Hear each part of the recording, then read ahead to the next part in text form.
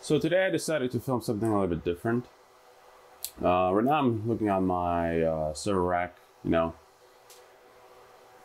The Vancouver Boy and Deadmau5 are not the only people who have server racks in their home.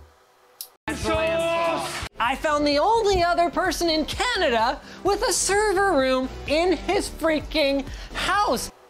Anyway, so right here that I'm staring at, this is one of my test routers.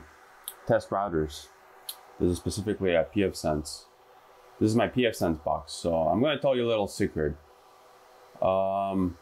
Every router, or you know, people call it wireless routers, but that's not really the proper name, but that's not our topic. But yeah, the secret is every router is a computer. People will be like, oh, this is not a router, it's a computer. You are correct. This is a computer.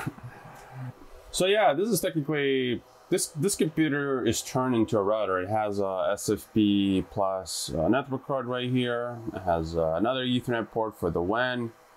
I have my cable connection, my DOCSIS 3.1 from Rogers, and I have my ADSL connection right here. It's right here. Trying to make sure it's in the frame. So yeah, the reason I have my DSL connection here, people probably know this. Here in Toronto and Canada, we lost internet from Rogers. Thanks, Rogers. You know, messing up your core network according to them. And what I need to do, I'm gonna be adding an extra network card right here, so I can connect this DSL modem to my pfSense box, and I can do dual WAN aggregation. Well, not dual WAN aggregation, that's not a correct term. Basically, I'm going to be doing, what's the correct term? It's not teaming. I guess you can call it teaming. But basically, I'm going to be having two interconnections, and I'm going to be setting up different rules while I want to use the secondary internet connection. But the secondary interconnection is, yes, so the router is off. So the secondary interconnection will be definitely used as a backup. So anyway, I'm gonna pop this SFP out. Be very careful. I don't want to get any dust in there. Well, I actually pop out the fiber connection. Gonna disconnect the Ethernet and disconnect the power. I do want to upgrade this eventually to something like a 1U chassis with dual power supplies, or maybe even a single power supply. I'd rather have two routers than a single router. Oh man, I almost tripped on this fiber cable. One thing I can say, this rack is a lot cleaner than other racks I seen on YouTube. You know who you are. But I just haven't had too much time to finish cleaning this rack. Okay. The funny thing is, this computer is actually one of my clients. They were, you know, cleaning out their closet. So I got this computer here. Okay, so let's pop this up. I actually have two hard drives in here. Yes, two old SATA hard drives. I think these are like 100 something gigs. I'm not even sure. I have overkill amount of RAM.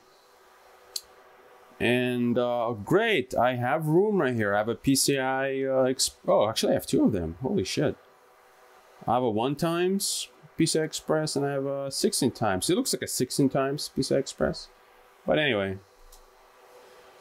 So I'm gonna pop this open. I'm gonna remove, I guess I'll install it right next to the network card. Actually, how long is this? Is this a 2x? So this is what I'm going to be installing in here. This is a dual NIC. This is a really old network card actually. This is an Intel network card. This is the Intel 1000 Pro or the Intel Pro 1000. There's different variations of this particular network card. There's been a lot of rebranded versions of this. There's been HP, there's been IBM. I don't remember what revision this is, but I'm going to be using this one specifically because Intel works very well with pfSense, specifically drivers. And then the reason I like specifically, and I would recommend if you kind of, you know, depending on your application needs, but I like a big chassis like this. Well, not this big. I want something smaller, like 1U, maybe 2U. The reason you have these expansion slots, so I can easily upgrade in the future to a different network card that supports, let's say, 25 gigabits per second or some other standard, basically, versus having these Ethernet ports built in on the motherboard. So, for example, this is 1 gigabit. Let's say I get Bell Fiber that offers 10 gigabit Ethernet port on their Hub 4000, where their maximum speed is 3 gigabits per second. I can go out, buy a 10 gigabit or 5 gigabit or 2.5 gigabit network card, install it in here, and I upgraded my firewall / router to support higher speeds. And this system, the CPU and RAM does support can support, you know, faster data throughputs. On this system, I do push 1 gigabit routing actually.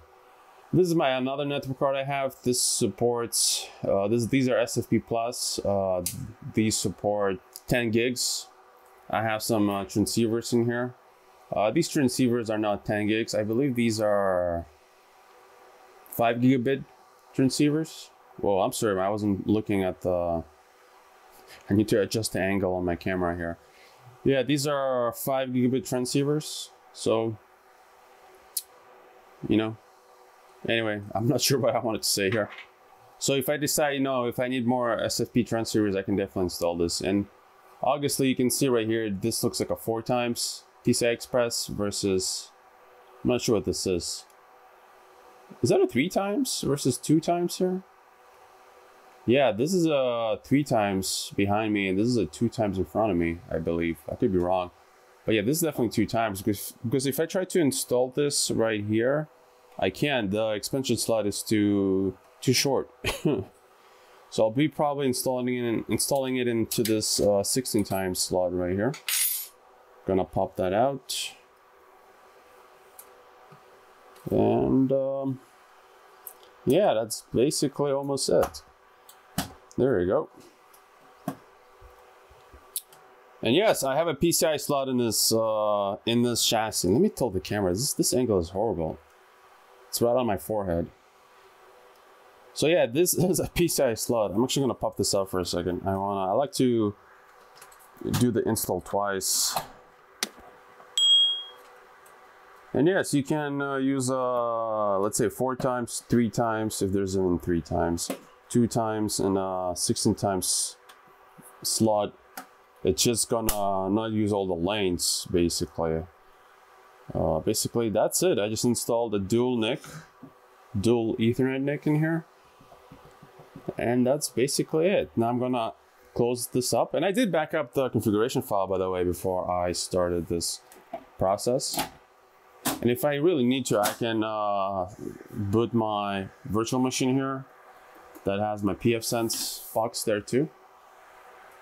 Okay, now I'm gonna put this back in the rack.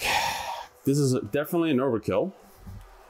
Takes up 5U space in my rack.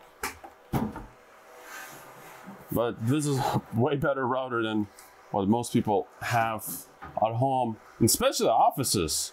So here it is, my extra Ethernet. I'm gonna connect back my LC fiber, connect power back in here. I really need to clean this up. My power is right next to my Ethernet. Ugh.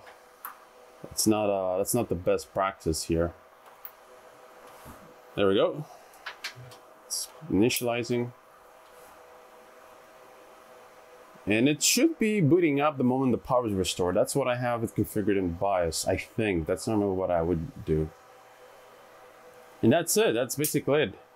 Definitely going to be using one of these for my Bell Fiber, the SFP fiber, when Bell finish running fiber here. And now I'm also going to be connecting, I already have an Ethernet cable for my ADSL connection here. Which one is A? Is it, I can't see here. Is this A or is that A? That's B, that's A. So that's port A, that's port B. Yeah, it's usually from the top, away from the PCI slot. So I'm also going to connect my Ethernet here for my, there we go, it's already active, for my DSL connection. I'm gonna go to my router. It's probably gonna be a separate video, maybe no video. And I'm gonna configure this extra interface basically. And yeah, that's basically it for now. So yeah, I'm gonna go. I'm looking forward towards configuring my pfSense box and getting my secondary internet connection up and running. I already had it for a month, paid for a month, didn't even use it. But at least I'll be able to use it now. But yeah, anyway, I'm out of here. I hope you enjoyed watching this.